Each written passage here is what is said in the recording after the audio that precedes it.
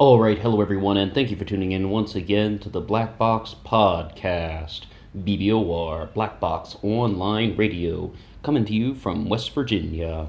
It's been a very long time since we've mentioned the case of Jonathan Cruz on this particular channel, and when we've been doing uploads on BBOR, I've said very clearly that I have not really been the biggest fan of following other people's work and making responses to other people's true crime uploads. However, the one exception with that is the work of Sheila Wysocki, the private investigator who has been doing a lot on the Lauren Agee case, but of course the Jonathan Cruz case as well. From time to time on this channel, I will listen to episodes of her podcast Without Warning about Lauren Agee and make sort of a response, just some total commentary on what Sheila Wysocki has to say. But the other major case that Sheila Wysocki is involved with is the death of Jonathan Cruz, coming to us from Coppell, Texas. This is a very puzzling case because we know what happened. Jonathan Cruz was 27 years old. He died from a single gunshot to the chest.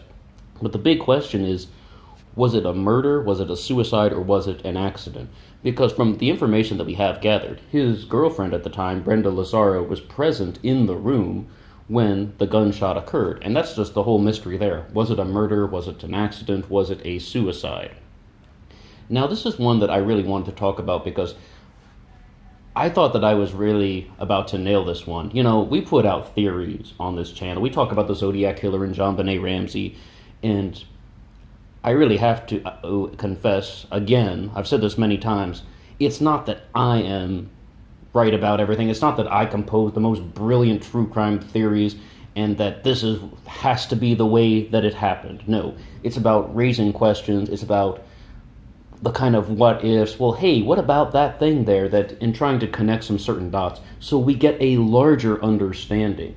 I mean, I think that that's what something like this channel can actually do, is just try and look at the sort of material that we have in the news media and do these ideas make sense. With the case of Jonathan Cruz, though, I really thought, though, that it was coming to a point where I could say that I thought that I had it figured out. I had it all figured out. I thought I knew exactly what happened.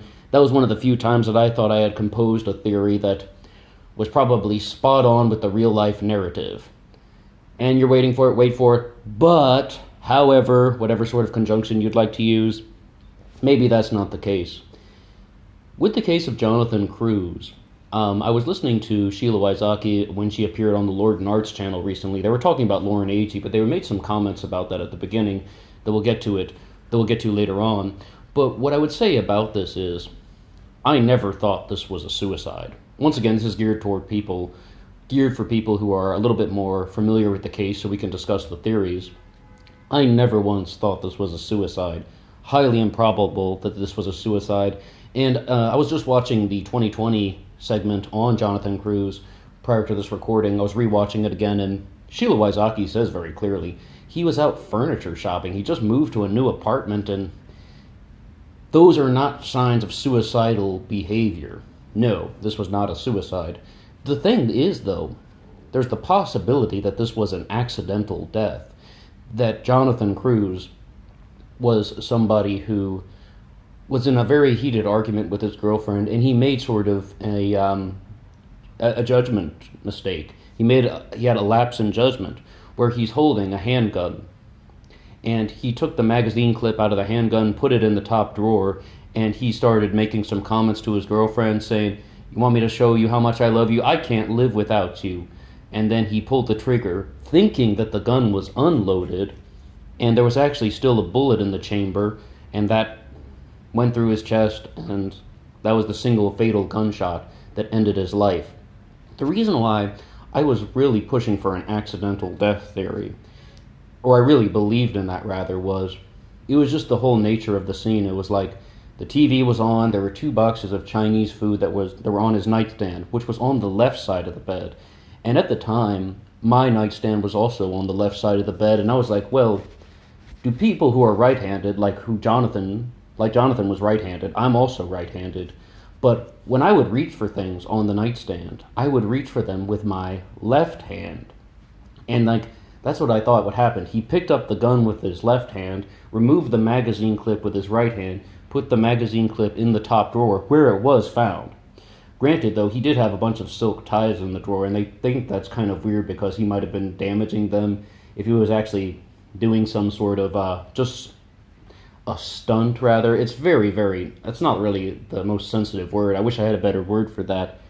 But he takes the magazine clip out with the right hand, puts it in the top drawer, and holding the gun with his left hand, pulls the trigger. That causes his left arm to recoil backwards. And when you look at the reconstruction, like the animations and the kind of reconstruction photos, they're artist renditions, but when you look at that, his left arm is lying on top of the nightstand. The big thing to note is there was no powder residue that was found on the left hand. There was some that was found on the right, but it's kind of in a peculiar way that is not consistent with other suicidal gunshots. The first thing we need to say about powder residue is we saw this very clearly from the case of Jennifer Fairgate. Gunpowder residue, it does not always end up on the hands the same way. If someone is delivering a gunshot, it does not always transfer the same way. It is possible to fire a gun without leaving any powder residue on your hand. Once again, the case of Jennifer Fairgate explains that a little bit more in detail. But I was really insisting that this was an accidental death. However, a lot of people have been challenging me on that when I was writing about it on forums and such. They're just like, he was telling Brenda Lazaro earlier he's telling his friends earlier that he's going to break up with Brenda Lazaro. Why on earth would he say something like, I can't live without you, you want me to show you how much I love you, and do a stunt like that? And the short story to that is, I don't know. I thought that was a little bit too much about micromanaging somebody's thinking about... When people are trying to break up with somebody, they don't always do it in a completely organized manner. Sometimes they kind of wait it out to sort of do it at the right time, or what they believe is the right time. Not to mention people have change of hearts. I thought it was a little bit too much to try and micromanage someone's thinking to that point, because I was much more concerned about kind of like the positioning of the body, as well as it seems somewhat plausible that the clip could be removed, but a bullet could still be in the chamber. I'm not a gun expert, but we've heard that about many different firearms, that if you remove the magazine clip, there can still be a bullet in the chamber. So, where does that leave us? Well, I mentioned I was listening to Sheila Wysocki talk about this on the Lord and Arts channel, and Gray Hughes was also present. And what they were just sort of saying is, they're trying to reconstruct this from a forensic standpoint, from a scientific standpoint. Would it have been physically possible for Jonathan to fire that gun and at that particular angle and deliver that fatal shot? It's like, I would just say I would accept the forensic results no matter what. This is not something where I would try and push my theory to the grave. No, it has nothing to do with me, and it has nothing to do with even Sheila Wysocki. It's about the truth. And it's like, if he fired that gun with his left hand, it just seems like the body would be positioned the way it was. Bear in mind that if he thought the gun was unloaded and he's just doing some sort of gesture, he didn't expect the recoil to be that powerful. This is one of the few times where I actually kind of tested this thing out. It's like if I were holding something and my arm flew backward, the gun would have ended up in that exact same place. The gun's found kind of near his, it's kind of near his left shoulder, and it's kind of in between his left shoulder and his chest, still lying on the bed. I thought that was completely consistent with someone firing a gun, not knowing that the gun was still loaded. His arm flies back, lands on the nightstand, and the gun rests on the bed, in between his shoulder and his chest. I tested this out, just what would happen if my arm recoiled backward while I was holding an object, because as I mentioned, my nightstand was on the left-hand side the same way that Jonathan's was. To me, this seemed rather clear that he was a man who got in bed to watch TV and eat dinner.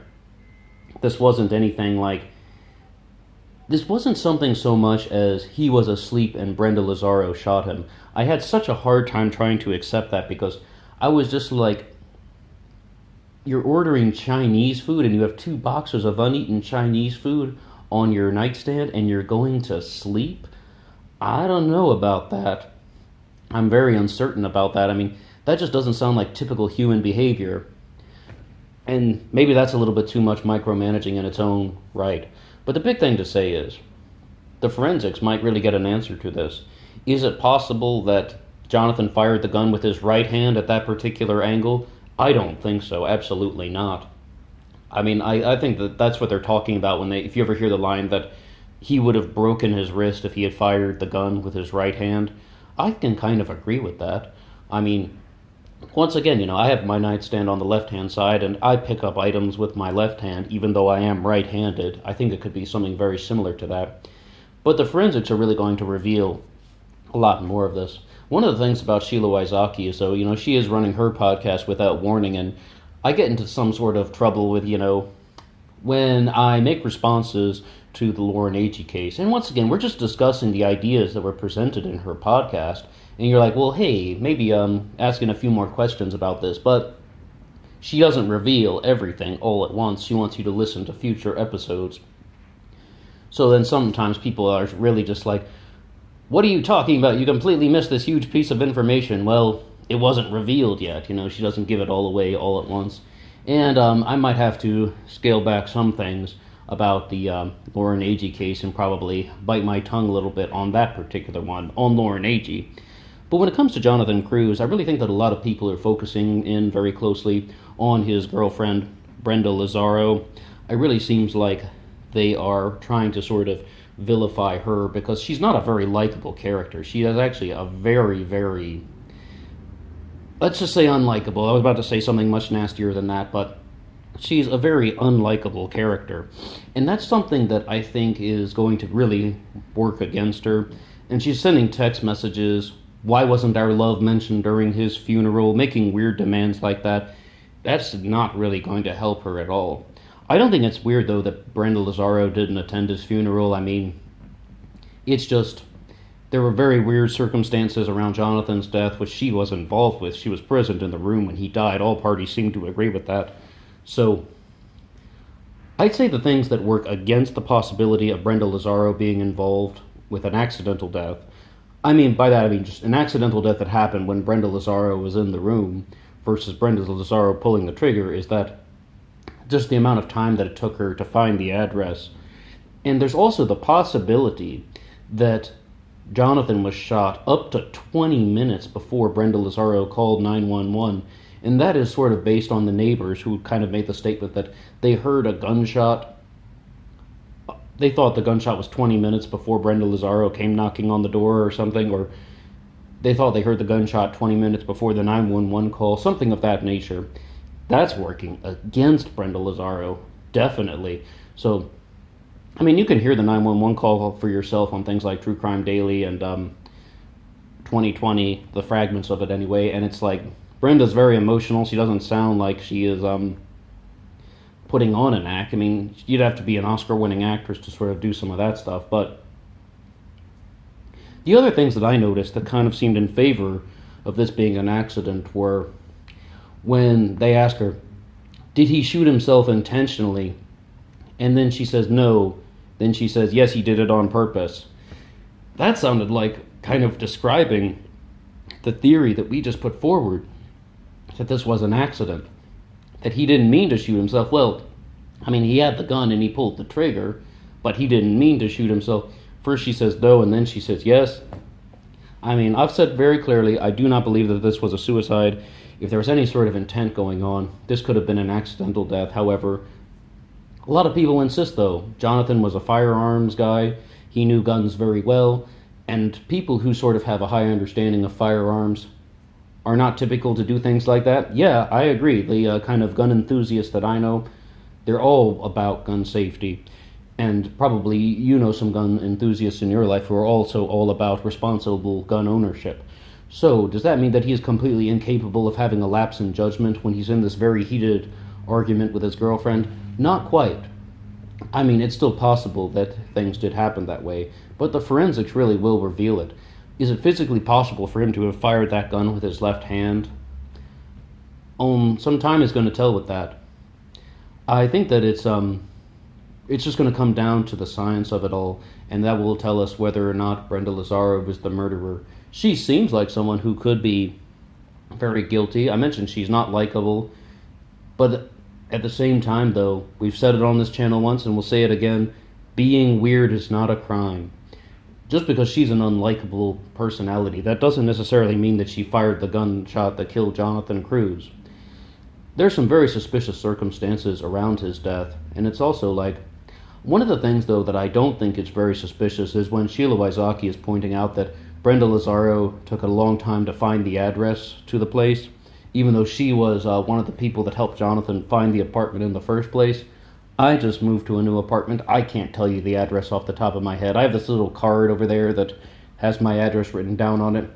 And even back when I was working in a restaurant once, one of the delivery drivers got into an argument with a customer because they were delivering food to the house, and the people had lived there for 6 months, and they didn't know the address, and they gave them the wrong address. 6 months living in a place, they didn't know their address. We're human, we do these things. And just because you help somebody find an apartment doesn't necessarily mean that you are going to be able to even say the apartment complex name. I mean, those things are somewhat normal when it comes to human beings. So, is Brenda Lazaro a murderer? What I can say is, at first, I was completely gung-ho for my theory that this was an accidental death. And I don't really think that a lot of the personality things that they're saying about Brenda Lazaro indicate things of her guilt. I don't really think that that's anything that is pushing me toward thinking that Brenda Lazaro is a murderer. What I would say is that I'm definitely leaning more toward the possibility of it. I would definitely think that a lot of the information that I put forward to you just now, my kind of sort of theoretical this, that, and the other, is kind of suggesting that it's very possible that Brenda Lazaro had some kind of more information that she gave than she gave the police. Maybe her story isn't completely correct, because in one version, I believe she said she was sitting on the floor watching the TV when he pulled the trigger, and in another one, I think that she was standing up. So, I think there's some conflicting information there. The fact of the matter is, even though I said I was really all gung-ho for my theory in the past, I'm having some reservations about it. And I'm definitely leaning toward the higher possibility of Brenda Lazaro being involved with this situation in somewhat of a criminal manner. And I think Sheila Wysocki is on the right track with this, with just trying to use the science to solve the case. And that's kind of the fact of the matter right there. But what do you think happened to Jonathan Cruz in Coppell, Texas? Do you think that this was a murder, or do you think that this was an accidental death? I think that there is a lot of evidence to support the accidental death theory. I don't think there is any evidence at all to support that this was an intentional suicide. But the fact that, we'll know the facts once it's completely determined if it is physically possible for him to fire the gun in the way he did.